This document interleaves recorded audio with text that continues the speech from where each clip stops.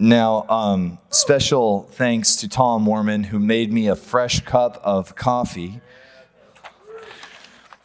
Happy Father's Day, Tom. Happy Father's Day to all the men of God here. And we're in a series called Church Under Fire. We're going through the book of 1 Corinthians. So if you have your Bibles, turn with me to 1 Corinthians chapter 15. You guys, we only have 3 more weeks left in this book, and then we will have completed the entire book of 1 Corinthians. Just so you know, we are getting ourselves ready because this fall... Yep, that's right. This fall, we're going to be going through, are you ready for this? We're going to be going through the book of Genesis. Okay, it's going to take us 8 months to go through the book of Genesis, and we are calling it Origin. Now, you are going to marvel at the similarities between the book of Genesis and Revelation. In fact, Origin, it's all about the womb of all living things. It is all about this place, this Garden of Eden, this convergence point where God comes and intersects with man and how man's kind of screws things up like man sometimes does, okay? And you're going to see this incredible storyline of God's redemption and restoration that's going to begin interweaving throughout the book of Genesis. And you say, why are you reading the book of Genesis? Don't you know that these are the end times? Well, listen, if you want to understand the end, you're going to need to understand the beginning. And I'll tell you why. Because most of us, are Greeks, and we think in terms of timeline, where you have a beginning and you have an end. But the Hebrews, they don't think that way. They don't think in terms of lines. They think in terms of a circle, which means that what we see as the revelation, the end times, maybe I'm just submitting to you, body of Christ. Maybe Revelation is not the end. Maybe Revelation is actually the beginning. So if you want to understand the end times, you need to understand the beginning. So here's what we're going to do. Are you ready? Are you ready for this? We are going to study Genesis, which is actually, believe it or not, starts off as a very light, bright, amazing, beautiful book, but then it goes dark and it gets chaotic, but God never leaves it. He always, his blood strand, it interweaves all throughout the chaos. You're going to see the presence of Jesus in all the drama. Okay? But then we're going to study the book of Genesis, and then guess what? After a year, we're going to go all the way to the end of the book, and we're going to do a study of the book of Revelation. So we're going to look at 2 weddings, because the Bible begins with a wedding. The Bible ends with a wedding. We're going to see beauty, purity, glory, all the way to the end of the restoration of all things. Don't worry, it's only going to take a few years, but that's where we're going over the next few years. So if you're planning on being around a while, okay, if you've got a long-term eschatology, then I would invite you to join us, because we're going to be diving into the Word of God, and it's going to be amazing. Now, if you weren't here last week, we did Resurrection Life Part 1. And if you're part of Sierra Bible Center, then I know you, okay? I know who you are. I know that you love Jesus. I know that you love to worship. I know that you love the presence of the Lord. I know that you love God and you love people. I know that you love to worship. And when I preach, you love to listen and you love to take notes until your hand is shaking so violently that you throw your pen, get whacked, and end up on the floor and go, wah! Those are the best messages. When you no longer hear me, but all you can hear is the voice of the Holy Spirit who hijacks it. So that's my prayer, is that tonight, as we're diving into the Word, there's a moment of transition where you can no longer hear Darren. I become like Charlie Brown. And all you can hear is the voice of your beautiful Creator testifying of His fatherly love and affection for you. Okay. Now, last week we talked about this place where we love Jesus, we're doing our thing, but every now and then something happens and we get notification that somebody that we love, somebody that we're in relationship with has passed away. Now, there's two things that most of us would rather not think about: taxes and death. So if there's one verse that's not studied very often, not one verse, but one passage of Scripture that's not studied very often at church, because it doesn't necessarily promote a lot of church growth, is the text on death and life that's found right here. And what we're, not only are we talking about it, we're spreading it out over 2 weeks to talk about what happens when we sleep. Now, I didn't say die, because if you're a believer, one of the things that we looked at last week is that, honey, you'll never die. And now some of you are going to say, whoa, what? I never die? What? Never die? What kind of weird cult is it? Yeah. You see, the problem we have in America is the same problem that the church was having in Corinth.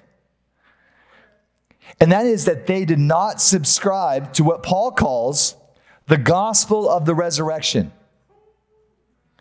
In fact, last week we looked at, Paul said that if you don't subscribe to the gospel of the resurrection, then you are lacking in the fullness of your salvation. Now, if something like this is so radically important, then why is it that most of us have never even heard of the gospel of the resurrection? The truth is that we're good, we're Christian, we're moral, we're responsible, and some of us even recycle. Okay, that would be your blue bin. Okay, some of you even vote Republican. Some of you do these different kinds of things. Like you're doing your best. But what happens is that when somebody in our life passes away, and all of a sudden we have to go to what's called a celebration of life service, or a funeral, or a memorial. Now, I don't know about you, but I've been to a lot of celebration of life services. And what I find is that there's an awkwardness in that. Because if you were to celebrate my life, you're like, hey, Pastor Darren, I want to invite you over to my house. Why? Because we want to celebrate your life. Now, if I came to your house and I walked in, you had a slideshow going of the day I was born all the way up to the present, and everybody at my celebration was wearing all black and wearing sunglasses, and all the ladies and some of the weird guys had mascara running down their face, I'd be like, what are we doing here? Pastor Darren, we're here to celebrate your life. This doesn't feel like a celebration at all. There is a tension, because we kind of know theologically that we should celebrate when a believer passes away, but we don't. Why? Because if we're honest, there's a part of us where we feel violated. There's a tension with death. There's this tension where we know that someone has gone to heaven, and yet we feel like somebody's just broke into our home and stolen something and someone precious to us. In fact, if I was honest, I would tell you that there have been very few celebrations of life where, to me, I actually felt like partying. Yeah. And why is that? It's because death is an imposter. Death is not our friend. Death is not a part of the original storyline of Jesus for humanity. In the beginning, God created everything. It was pure, it was good, it was fruitful, it was bountiful, it was prosperous, and there was no death. So when we're told that we are to celebrate the death or the loss of someone, it feels awkward. Am I wrong?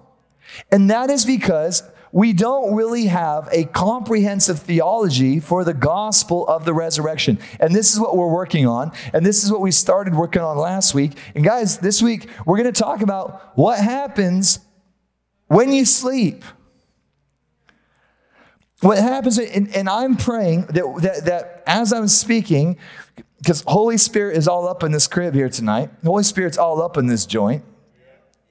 And I'm praying that as we're studying this thing, that Holy Spirit begins to pop some revelation inside of us, so that as we're studying it, we will see that even though we walk in the valley of the shadow of death, that that's as close to death as we will ever get.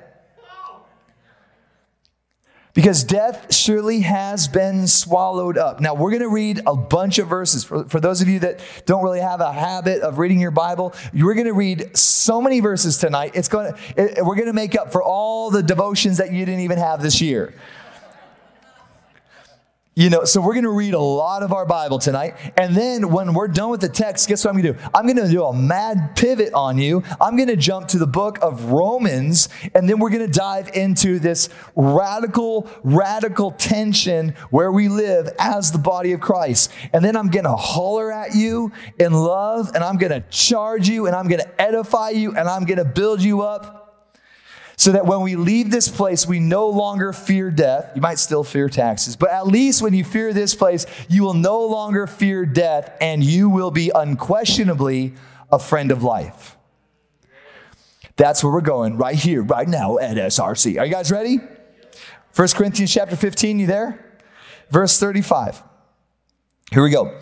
But someone will ask, how are the dead raised? This is what we're talking about tonight. Some of you will ask, how are the dead raised? And with what kind of body do they come? Now, this is Paul talking to the Corinthians. You know, Pastor Darren would never talk to all y'all this way, but this is him. Okay, so we're just going to bear with Paul. Sometimes he gets a little bit hot-headed. And he says to the Corinthians, you foolish fools. Okay, what you sow does not come back to life unless it dies. And what you sow is not the body that it is to be, but a bare kernel, perhaps of wheat or of some other grain. But God gives it a body as he has chosen, and to each kind of seed its own body. What is this? This is a metaphor. He says, if you're going to understand death and resurrection, if you're going to understand what happens after we die, then he uses the metaphor. You're going to have to look at a seed being buried into the ground. The seed, it seems to die as it certainly begins to decompose, yet on that very spot, new life begins to emerge, totally different in appearance from the seed, and yet somehow a mature plant remains the same living entity and DNA. Paul says that you look at a seed, and unless it goes into the ground, you will not see its beauty and its full potential. That means that for the believer, when the world said, it's done, you're expired, rest in peace. The world says, oh, he was a good man. But the gospel says, no, that man has just begun. You knew the seed form, but now from that seed is going to come something far more beautiful, far more glorious. That brother's not dead. He's asleep, and he's about to be awakened into a brand new reality, into a brand new physical, beautiful glory. Yep, true story. I'm just going to have a little sip of coffee as you just kind of marinate in that revelation. Now that there is some bold Sumatra. Here we go, verse 39. For not all flesh is the same, but there is one kind for humans, another for animals, another for birds, and another for fish. There are heavenly bodies and earthly bodies, but the glory of the heavenly is one kind, and the glory of the earthly is another. There is one glory of the sun, another glory of the moon, another glory of the stars, for stars differ from For star differs from star in its glory. So it is with the resurrection of the dead. What is sown is perishable. Everybody say perishable. But what is raised is imperishable. Say imperishable. What is sown in dishonor, okay, goes down in dishonor, but it comes up in glory. What is sown in weakness is raised in power. What is sown in a natural body is raised in a spiritual body. If there is a natural body, there is also a spiritual body. For the believer, what goes down must come up. You and I are in need of a body that is built for eternity. Have you guys thought about eternity? Have you thought about your new glorified body?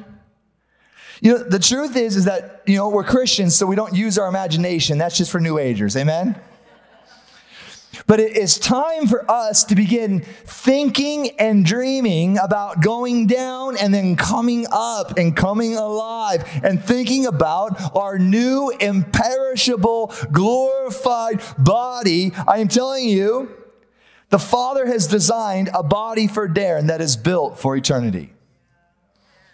This is what we're talking about, you guys. We're talking about the earth says you live and you die, but the gospel says you live and then you really live. Verse 45, thus it is written, the first man, Adam, became a living being. The last Adam became a life-giving spirit, referring to Jesus. Amen? Verse 46, but it is not the spiritual that is first, but the natural, and then the spiritual. The first man was from the earth, a man of dust. The second man is from heaven. As was the man of dust, so also are those who are of the dust. Okay? And as is the man of heaven, so also are those who are of heaven. Just as we have been born the image of the man of dust, we shall also bear the image of the man of heaven. Two Adams. The first Adam was placed in a garden and was placed there with two trees, a test. And that first Adam was tested and failed and sentenced with death. Then Jesus, the true and perfect second Adam, was tested in the same way and passed every test so that we in him, when we fail, can reap the benefits of Jesus and the results of his test. The first Adam came and failed. The second Adam, Jesus, in the same way was tested, just in the same way that we were tested. Okay, both men, Adam was a man of dust, created from the dust, right? But then Jesus, the living God, this blows my mind. Jesus, the Son of the living God, he came from heaven to earth to show, from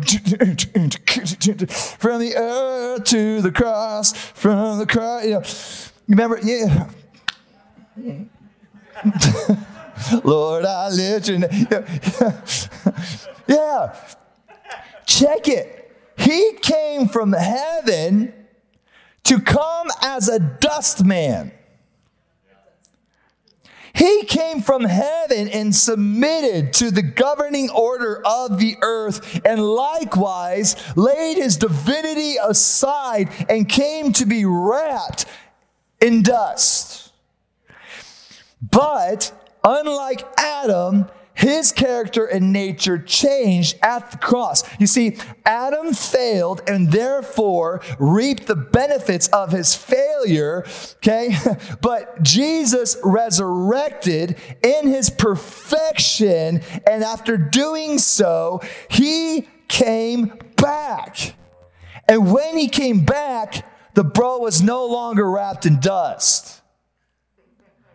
He now came out of the tomb with a glorified physical body. Absolutely stinking outstanding. Okay, verse 50. I tell you this, brothers. Okay, check it out. Flesh and blood cannot inherit the kingdom of God, nor does the perishable inherit the imperishable. Wait, whoa. Whoa, Darren, you said that the physical wasn't bad. Darren, last week you said that our glorified bodies would be physical. Darren, you said that heaven was physical, but now it says, Paul's contradicting Darren, what's up? Why are you contradicting? It said, Darren, the word of God says that flesh and blood cannot inherit the kingdom. Yeah, no, Paul's not contradicting himself. We see that Jesus did have a resurrected physical body, but what we see here, flesh and blood, is a term referring to the corruptible mortality. That our corrupted mortality cannot inherit the kingdom of God. Therefore, what do we need? We need the resurrection power of Christ, okay, to deal with and to transform our mortality into immortality. So our mortal self needs to be resurrected and transformed. And this is what we're talking about tonight. We're talking about the resurrection and the transformation of your body post-sleep. Verse 51. Behold, I tell you a mystery. Why is this a mystery? Because it's shrouded in mystery. I don't know about you. We're going to study this for 2 weeks, but I'm going to still have a lot of questions. How about you? How many of you already your heart's filled with a lot of questions? Guess what? We're not going to have answers for all the questions. But guess where I can point you? To Jesus. Why? Because Jesus is the way, the truth, and the life, and he can give us a peace that surpasses all understanding. So listen, I've given up my right to have to understand everything.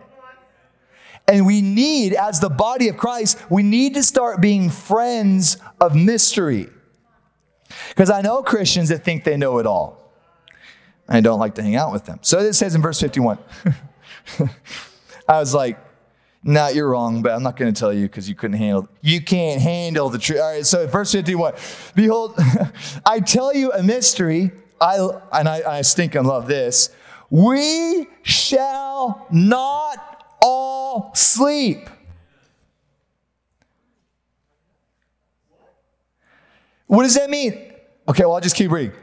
But we shall all be, read it with me, church. We shall not all sleep, but we shall all be changed. That means that not all of us will need to be resurrected, but all of us will need to be transformed.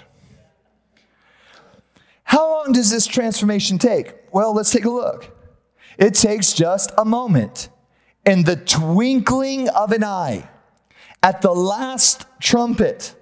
For the trumpet will sound. Church, there will be a generation that does not taste death. In the twinkling of an eye, they shall hear the last trumpet, and the dead will be raised, and raised imperishable, and we shall all be changed. For this perishable body must put on the imperishable, and this mortal body must put on our immortality. Not all will sleep. Christ is coming back. A generation will escape sleep. But either way, whether you taste of sleep or you get to experience the second coming of Christ, we will all still need to be transformed into our new, heavenly, glorified, restored, eternal, glorified bodies. I have a lot of comic books. It's true. And I like comic book movies. And one of the things that I like is I like it when there's a really bad villain, okay? And so-and-so comes up to the hero and says, well, we've made some modifications to your suit, and we've got you a new suit. I love it when a hero gets a new suit. Why? Because you remember what the old suit could do. Just webs. But when Iron Man gets the new suit, it's like he's putting on a James Bond car. Jarvis, pull up.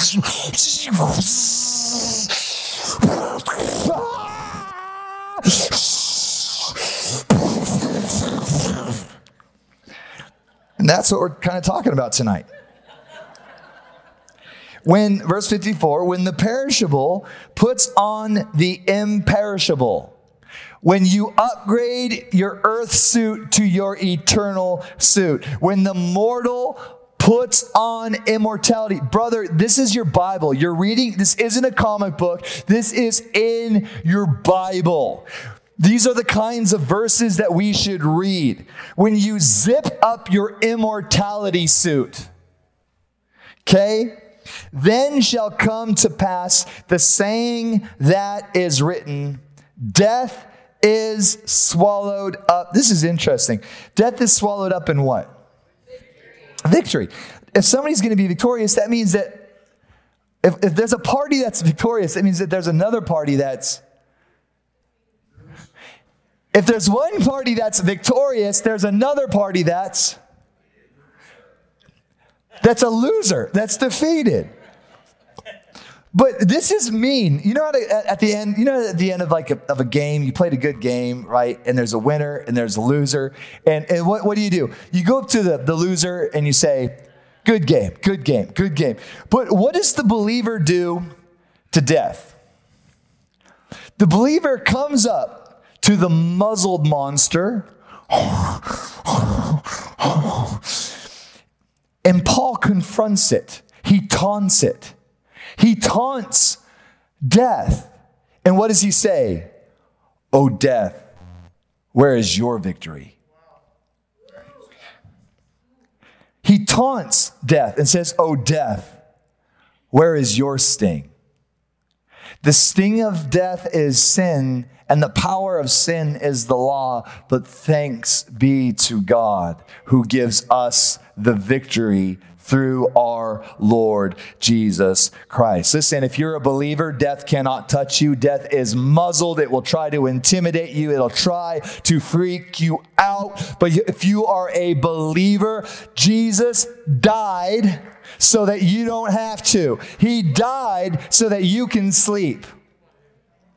He in his perfection died so that you in your imperfection just have to take a little nap.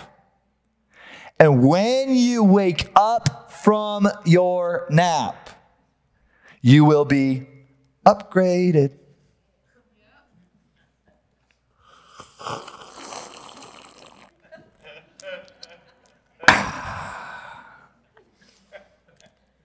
Just to clear, I'm not going to die. I'm going to take a nap. And when I wake up, I'll be upgraded.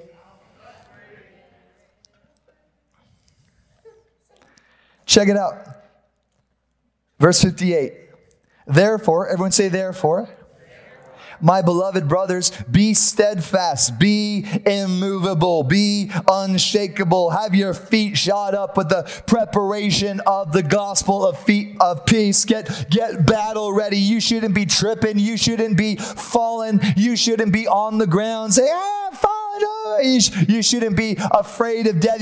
Death is covered. I'm getting old. I'm underneath this system of decay. I'm a slave. I'm a prisoner to this realm. No, eat, drink, and be merry, for tomorrow just be unwise. It's okay. You just die, and then this whole thing is done. No, honey, you're going to be around a while, and if you are a believer, this earth is the closest thing to hell you will ever see. Paul says, in light of this good and glorious gospel of the resurrection, be steadfast, be immovable, always abounding in the work of the Lord, knowing that in the Lord your labor is not in vain.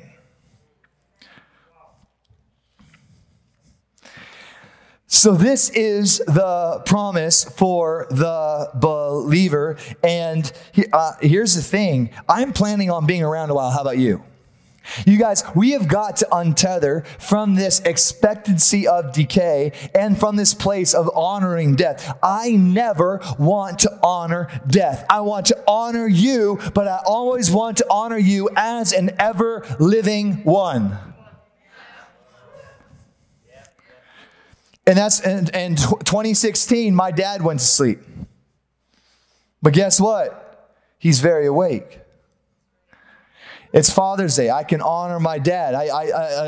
Here's the thing. A good friend of mine, his mom passed away, and she was praying for a lot of things. And he was just telling me this morning, she just passed away this last week. And you want to know what he told me? He said, I know this sounds weird. He said, but my mom was praying for a lot of things. And then this last week, she passed away. And all of a sudden, all her prayers started getting answered.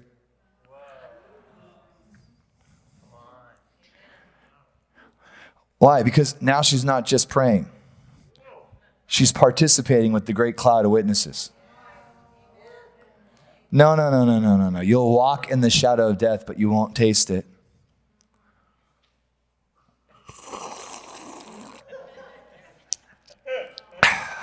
You will walk in the shadow of death, but you won't taste it. This is why Paul said, he said to his persecutors, hey, what are you going to do? Kill me? I'm already dead.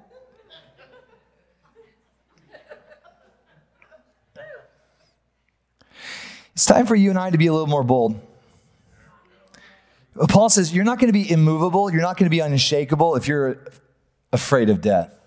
If you're afraid of the muzzled monster that wants to intimidate you. Hey, muzzled monster, where's your sting? You're the defeated foe. Christ Jesus crushed you under his feet. Now the tension. We're going to pivot. I'm going to take you to Romans chapter 8. And Glenn, I'm going to do this out of the Passion Translation. So this is Romans 8, verse 18 to 25. This is where we're going to read about the present state of the earth and all of creation, and looking at the finished work of the cross and its transformative, redemptive process within the present, but this place where we have not yet seen the restoration of all things, okay? And yet the record of restoration is existent and embedded in all living things, and all living things are testifying of the record of eternity and longing for its restoration and for the revealing of the sons and daughters of God that will initiate the next paradigm, that will initiate the next Eden. Okay, so we see here Romans chapter 8, verse 18, for I am convinced that any suffering that we endure is less than nothing compared to the magnitude of glory that is about to be unveiled within us. The entire universe is standing on tiptoe. This is what the universe is like right now. All the cosmos yearning to see the unveiling of God's glorious sons and daughters. That all of created order, that the cosmos, that Saturn, the Milky Way, the wormholes, the black holes, it's big, okay? The universe is massive, and this is what the Word of God says, that all of the universe is like in extreme tension, that all of the cosmos is like, is it time yet? I can't handle it. The universe is stressed out, man. And guess what? There's no Prozac for the universe. Like, it's just like, it's stress. The universe has a crazy migraine because it's waiting for the revealing of who? Of you. Me. That's what my Bible says. For against its will, check it out. It's so fascinating to speak of the cosmos, the heavens in this way. For against its will, the universe itself had to endure the empty futility resulting from the consequences of human sin. How many of you, you had a family member and they made an unwise choice and it impacted you? How many of you had a family member and they made an unwise choice and it even affected your health? Wait a minute. You know what Paul says here? The first sin of Adam, It created ripples that went out even into the cosmos. And it says the universe, against its will, is living in this radical tension that was created and caused by humans' rebellion against the Father. That the decision that our first father and mother made to rebel against God created a radical fracturing in the cosmos. That all created things have the embedded testimony of, this is not the way things ought to be. Somewhere in Renton, Washington this last week, at a bar, two guys were drinking Pabst Blue Ribbon. And there was on the screen CNN, and one man looked over at the other man and said, "Bro, this sucks." And the other dude said, "Yep." At which point the first man said, "Yeah, bro, this is not the way it ought to be." At which point the other man said, "Yep." Gulp, gulp, gulp, gulp, gulp. And somewhere in the cosmos, one planet is saying to the other, this is not the way it ought to be. Humanity, wake up.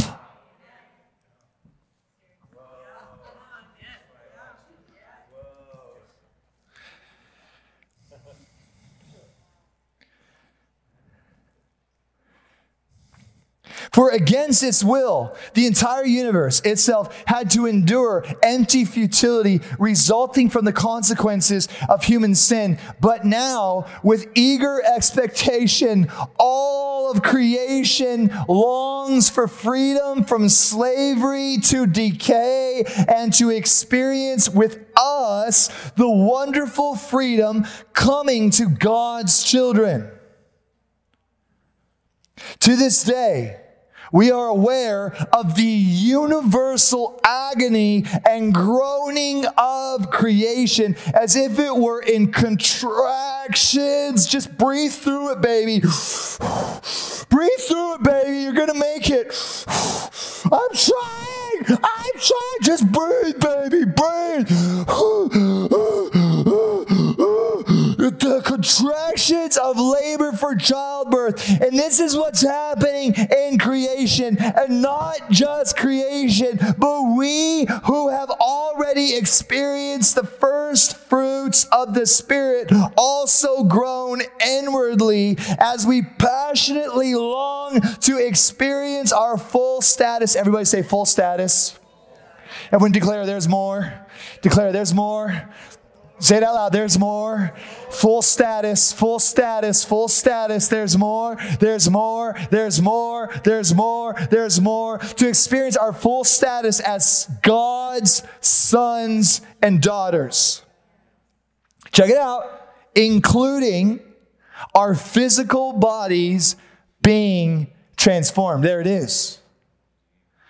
For this is the hope of our salvation. What's the hope of our salvation? This great awakening to who we are, to whose we are, and the transformation of our bodies into our new eternal suits. This is the hope of our salvation. But hope means that we must trust and wait for what is still unseen. I'm going to read that again. But hope means that we must trust and wait for that which is still unseen. For why would we need to hope for something if we already have it? So because our hope is set on what is yet to be seen, we patiently keep on waiting for its fulfillment. All of creation is groaning and waiting. The molecules in your skin are saying, this is not the way it ought to be. Your face skin, as it's like, enough of the gravity already, right? Like it's saying, this is not the way it ought to be. That the grass, the sun, the moon, and the stars, they're not just sitting out there like, yeah, bro, whoa, isn't it awesome? There's life of everything, where everything is in one, and one is everything, and if everything, we are the cosmos, and no, that's New Age hogwash. All creation is groaning and waiting, saying, we know the way that God, we have the record of beauty, we have the record of eternity, we have the record of glory, and it is embedded in every created thing, and we know that there is so much more that we don't yet see. And this is why when you go to a funeral, this is why when you know somebody and their own cells are rebelling against themselves, and this is when we see these things that are not right. What is that? That is the record of injustice. That is the record of decay. That is the record of death. And it is in that tension, it is in this place that there is the past, okay? But then there is Jesus who came, lived, died, and resurrected. Then there is us, right here in the present 2021, and the age of the ecclesia, the called out ones that have been commissioned and infilled with the Spirit of Christ Jesus himself to do what? To go into good news everything. That's your job, by the way. That's your job description, by the way. That's our glorious mission, is to go everywhere and good news everything. And to good news it, good news it, good news it, good news it, until it begins to transform and transfigure into the glory and perfection of Christ Jesus. The good news of the gospel of the resurrection transforms and transfigures everything.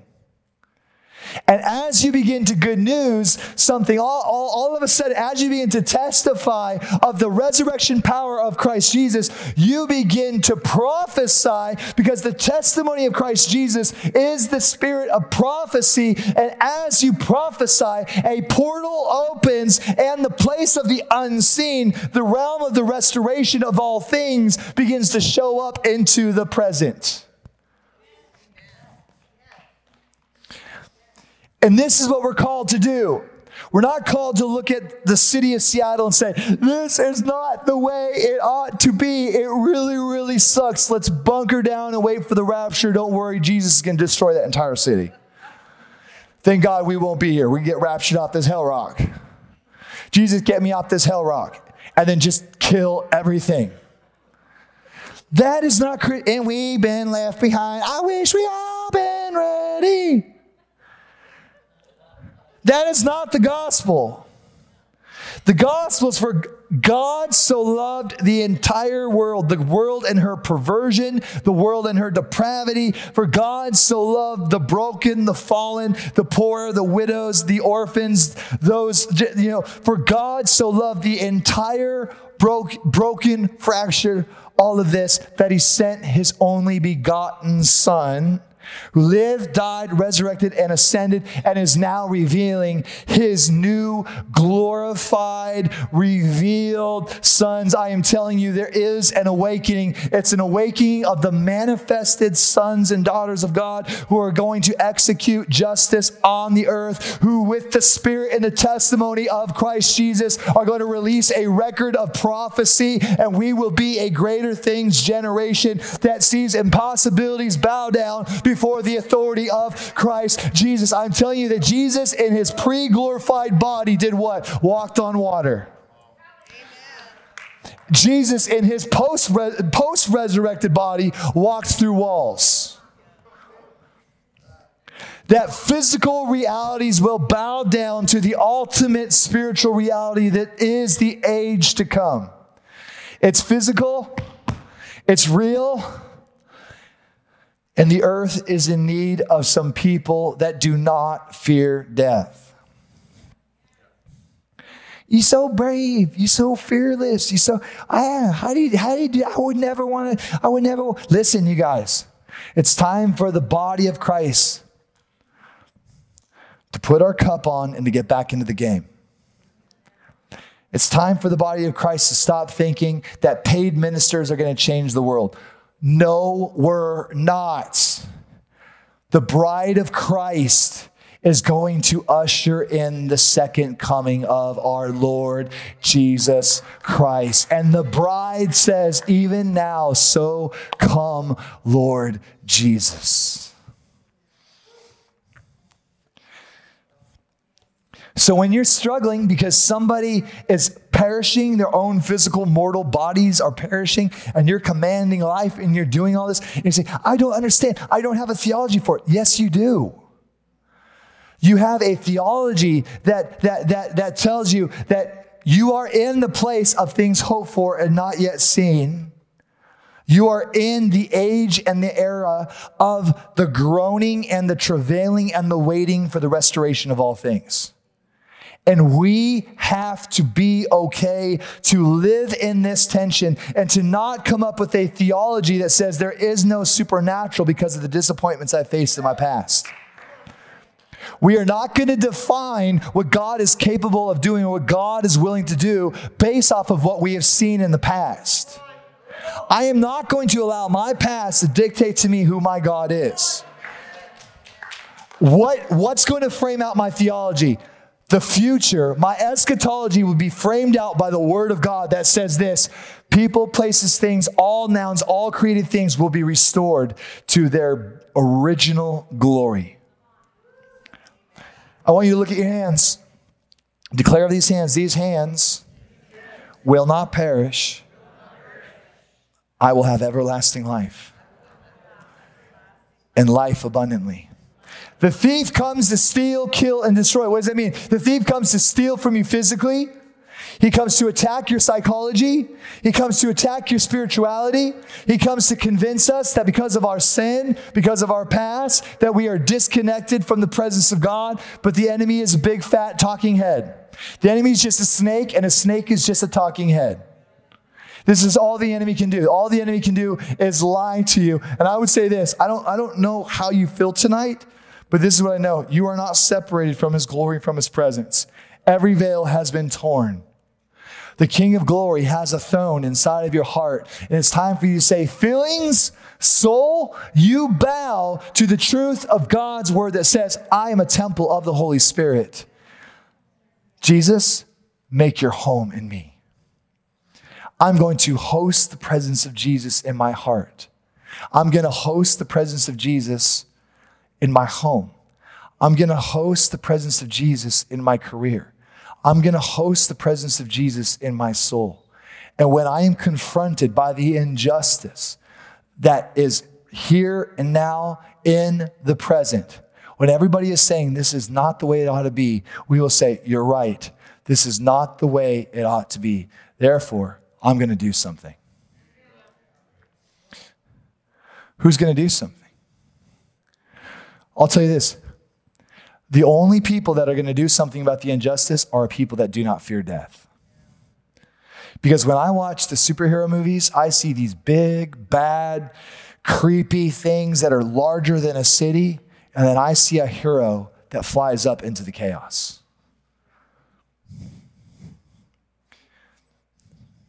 It's every superhero movie. We're all going to die. Nope, I'm willing to die to save the city because I know I can't die.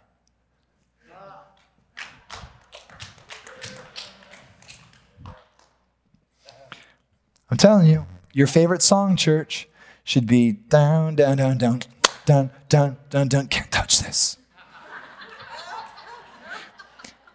Down, down, down, down, down, down, down, down. Can't touch this.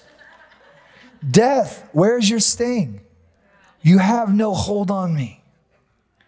Christine, I can't. Now let's talk for a second. When you die, you're going to get a physical, glorified body.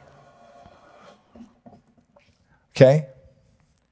It's going to be different because it's not going to be dust, but it'll be physical.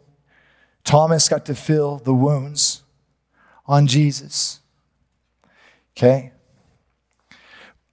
When you see me, some of you guys are gonna know me when I'm in my 120s. I'm telling you, when I'm in my 120s, I'm gonna be pretty fly for a white guy. Just so you know, I'm planning on being around for a while. I'm engaging in spirit. I take communion, but I also probably take more vitamins than anyone here. I got a supplement for everything. It is redonkulous. It is like, you should see my pee in the mornings. It's the Sunday night. It's at 6 o'clock. I feel comfortable with you guys. Looks like stinking Gatorade. Who's that?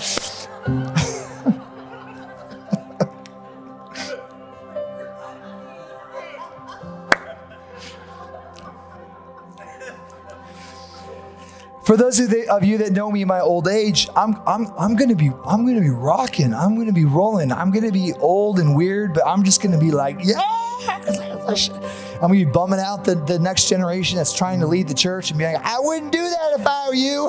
You know, I'm gonna have the sickest bass boat. It's gonna be ridiculous. I'm looking forward to old age, but I'll tell you this: that there's gonna be a time when you see me there. When I've taken off my mortality suit and put on my immortality suit. And guess what? There's going to be a time that I see you there. And when I see you, it's not going to be according to the flesh. It's going to be according to the Spirit. When I see you there, I will be fully known, even as I am fully known. You will fully know, even as you are fully known. And we won't see each other outside of the blood of Jesus, because whenever we see somebody outside of the blood of Jesus, we're just seeing a lie.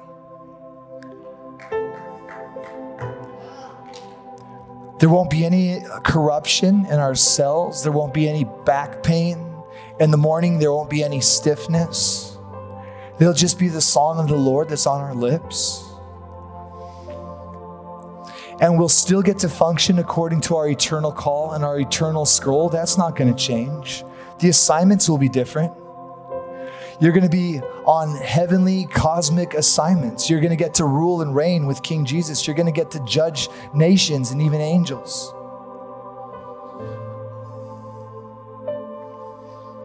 There's going to come a time when we're greeted by our family members who are waiting for us, who are praying for us. We're going to get to meet people that we never even knew, but they loved us and they prayed for us and they prayed us through tragedies and through obstacles. And we're going to say, I never even knew you. And they said, yeah, but I've been praying for you. We're going to get to meet Abraham, the friend of God, who is accredited to him as righteousness. We're going to get to meet Jacob. We're going to get to meet King David. We're going to get to meet Paul the Apostle. We're going to get to meet the believers that were in Corinth. We're going to get to meet Nelson Mandela. We're going to get to meet the Dr. Martin Luther King.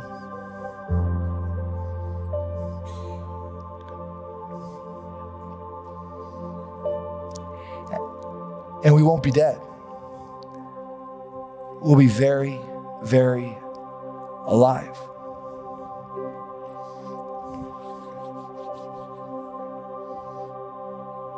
But we're also going to get to meet Jesus.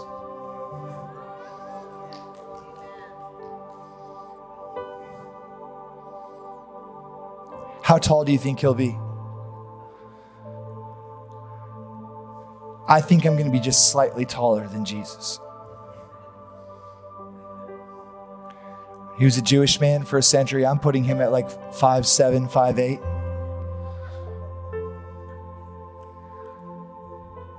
I want to put my foot right by his foot.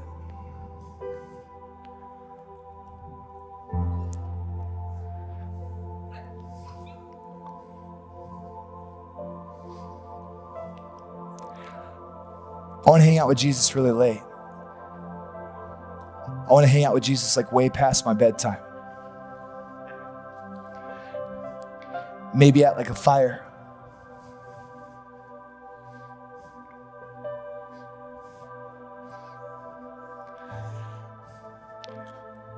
I wonder if it's hard to make him laugh. I don't think it will be. I think he's going to find me absolutely hilarious. And I think I'm going to find him absolutely hilarious. I want to laugh with him till I'm crying. And I want to cry with him till I'm laughing. It's crazy to think that I'm created in the image and likeness of my dad, Darren Stott, and the image and likeness of my mom, Debbie. But I know that when I see his eyes, I'm going to know that I'm from him. That I'm his seed. That I'm his offspring. To think that generations and nations will get to look into the eyes of Jesus and see themselves. And I don't know about you, but I don't want to wait till I'm dead to have that encounter. Because I know that if I can see him now, I can be like him. I really want my Christianity to be a lot less religious. And I really want for my Christianity to flow from my relationship that I have with Jesus. I want to be able to say, oh yeah, Jesus, I know him. I know him. And he really likes me a lot.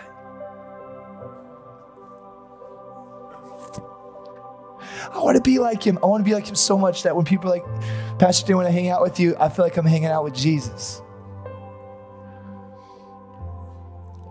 You want to know something? Jesus is the least religious guy you'll ever meet. Jesus was always offending all the religious cats. I don't even think Jesus is really all that churchy.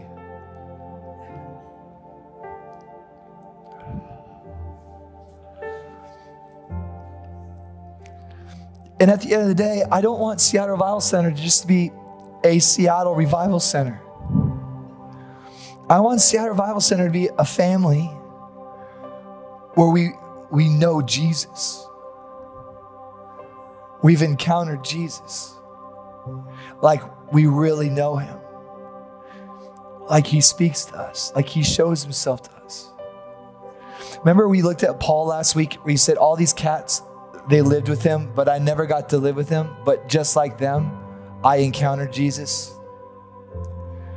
Paul put himself in the same category as all the other apostles, but he met the revelation of the resurrect. I want to know Jesus the same way that Paul knew Jesus.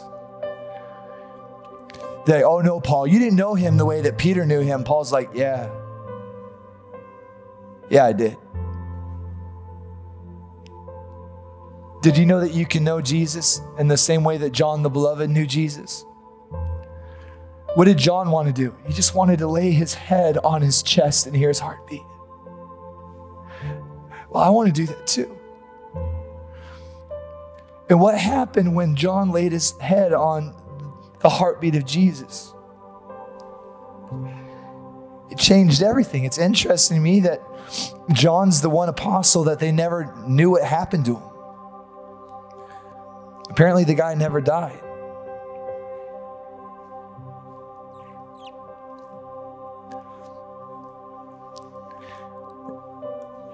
That's resurrection life. Jesus is alive. And if you believe in him, you will never die. But you will have everlasting, abundant life.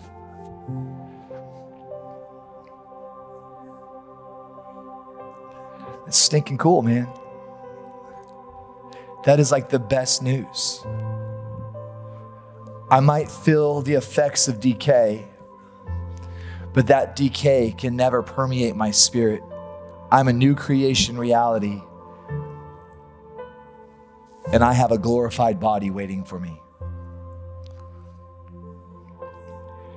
Look at the person next to you and say, you're going to be around a while.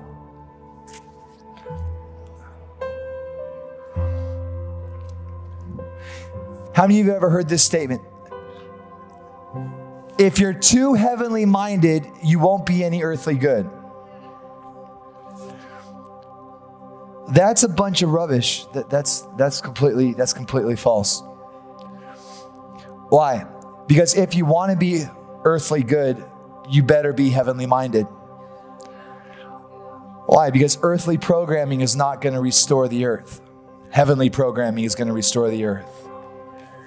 Set our minds on things above. Set your affections on things above. Engage with things above. Tether with things above. Interact with the things that are good, that are noble, that are virtuous. Cast down all vain imagination. Turn off the news. Turn off the media. Get off of social. Untether.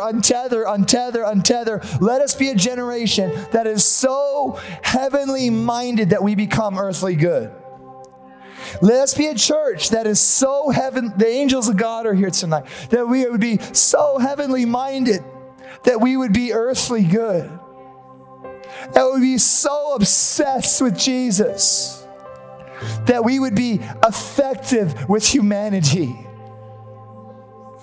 that we would be so intoxicated by His love and His grace that we would actually have the capacity of love to be able to serve the need that exists within our culture. Give to Him your fishes and your loaves, and He will feed the multitudes through your surrender. How many of you, that's your desire? Lord, fill me up. Occupy me. I surrender this physical temple to be a habitat for your glory and your holiness. Come and occupy me. Come and possess me. Come and fill my mind. Come and inhabit my dreams. I surrender it all. Hijack these lips. Take these faculties. Take these fingers and reveal yourself. Glory to God in the highest, and on earth peace and goodwill towards all men.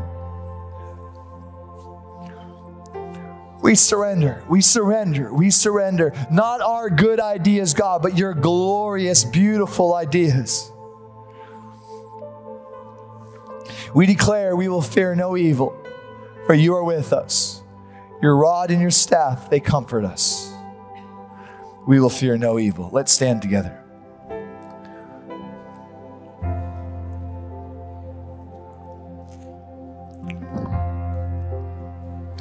If we're going to be a church under fire, and by the way, we better get used to it.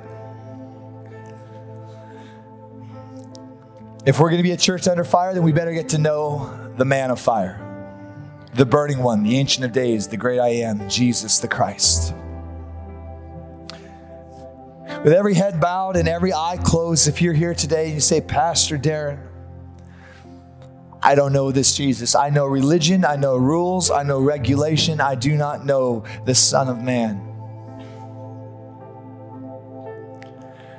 Pastor Darren, I do fear death. I do fear not knowing. I haven't been taught this before.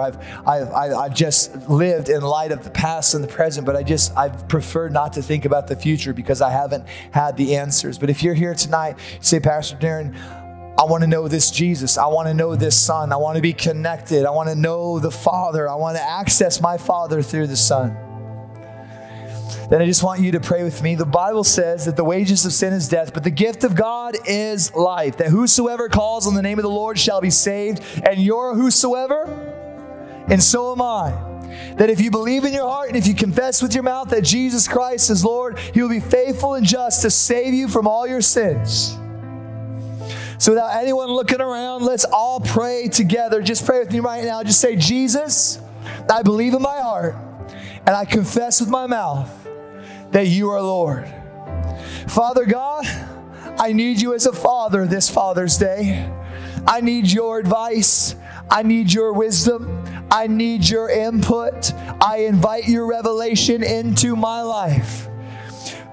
I give you all the record of my sins, and I accept the perfect record of your Son. I declare I am no longer a sinner. I am a saint, because of the blood of Jesus. Without anyone looking around, if you prayed that prayer tonight, would you just lift up your hand and wave it at me? You say that, Darren, tonight I prayed that prayer and I believe I am stepping into this new, awesome, God bless you, God bless you, God bless you, God bless you, God bless you, God bless you, God bless you. Now let me just declare of you, the record of your sin no longer has dominion over you. You are no longer a slave to sin. You are no longer underneath the jurisdiction of decay and death. You are a son.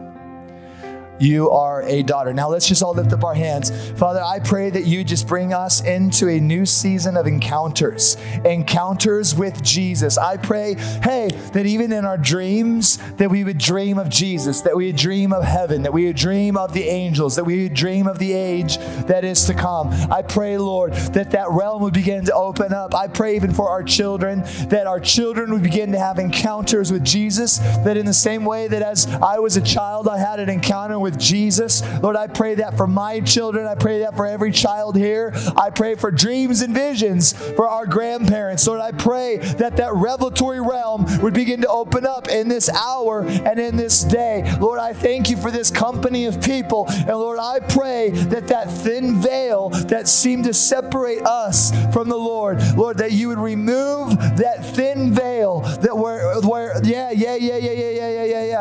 and that we would begin to experience the person of the Lord Jesus Christ. Jesus, come tonight. Come into our bedrooms, come into our car, come into our marriage, come into our home, come into our depression, come into our pain, come into our sickness, come into our disease, come into every closet, any closet where there's sin and secrets and skeletons. Jesus, come, Jesus, come, Jesus, come, Jesus, come, Jesus, come, Jesus, come, and bring your life and bring your light. Lord, I pray, Lord, that even areas where there's generational oppression and generational strongholds, Jesus, that you would come tonight. Jesus, that you would come tonight and that you would break every chain, that you would break the chains, even going back to our first father, Adam, and we declare that we are stepping into the image and likeness of the second Adam, the true and perfect Adam, our risen Lord, our resurrected Christ. Lord, we thank you, Lord, that Seattle is about to be transformed because of the glory of God at work through a covenant people, a people that love God, a people that love people. We declare Seattle as a city of hope. We declare that all creation is groaning and waiting in a place of eager anticipation and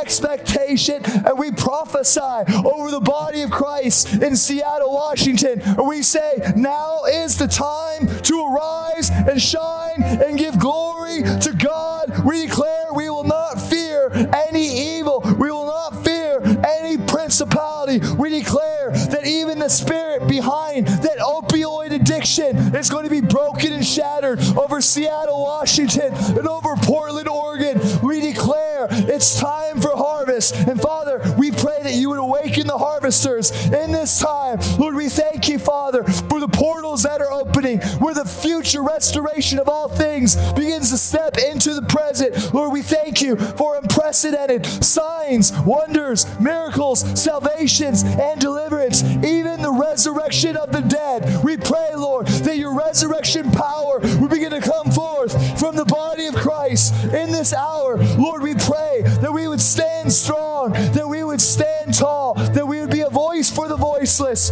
Lord, that we would be a father to the fatherless. And we pray, oh God, we seek your peace for this great region. And Lord, we pray that we would be a people of revelation. And I prophesy tonight that we are in a revelation revolution. And we will not allow for this revelation revolution to pass us by. We say we will be a people of revelation, sons and daughters of revelation, who do not rule according to the order of cosmic wisdom. Wisdom that flows from the place of created things and the natural order of things. We will be a people that rule from the place of heavenly wisdom, operating from the mind of Christ. And we thank you that even in this place, people are upgrading all through this room. that all through this room right now, people are upgrading. That all through this room, we are taking off the government of mortality and decay that has tried to rule over us. And we are pulling that down, and we are stepping into the government of His immortality, stepping into the government of His life, stepping into the government and into the order of the imperishable. And we declare there will be justice in this land, and it will be executed by the Sadiq. We declare we are of the priestly order of Melchizedek, a company of kings and priests, radical, freaky, deaky supernaturalists, a greater things generation with fire in our eyes, with a sword coming from our lips, not afraid to stand up for that which is right. In Jesus' name, all God's people said,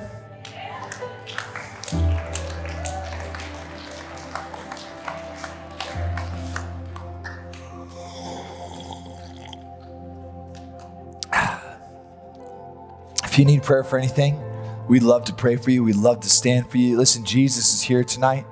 If you're discouraged tonight, if you need just a father to stand with you, if you need just a mother to stand with you, we would love to do that tonight. I'm so stinking proud of you guys. It is so cool to be in this with you. And I'm telling you, you should mark tonight on your calendar. Go out a year from now.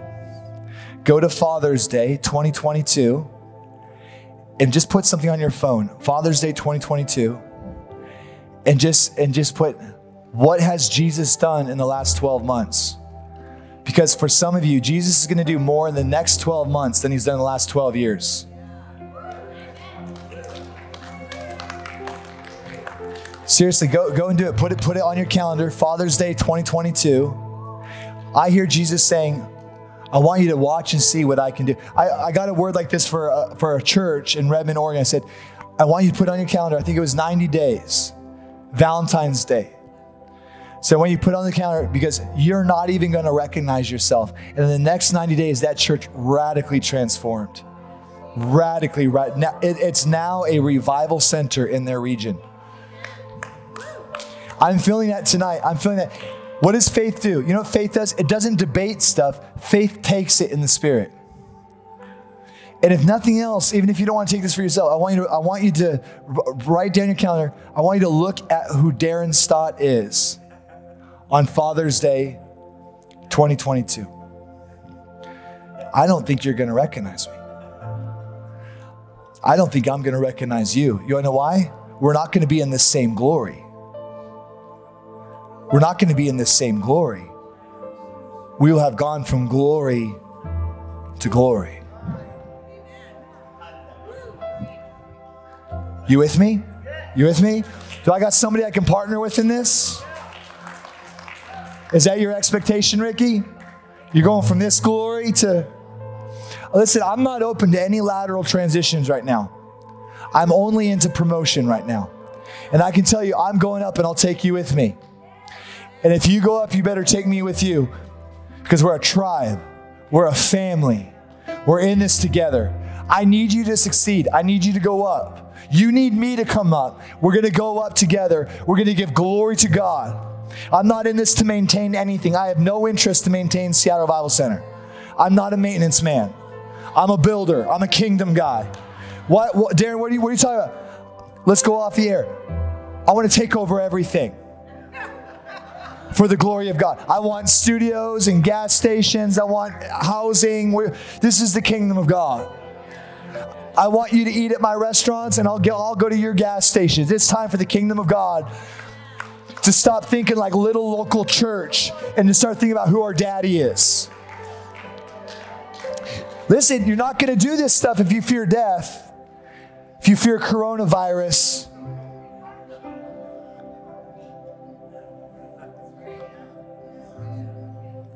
We got to be a generation that walks right in.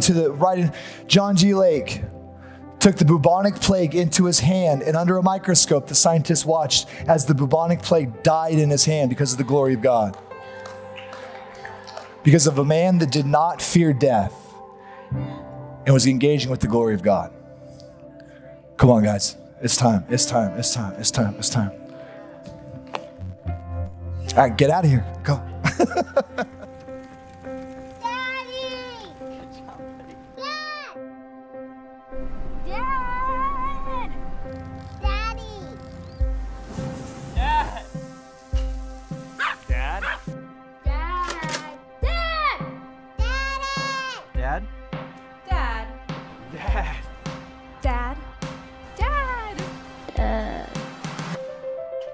Dad.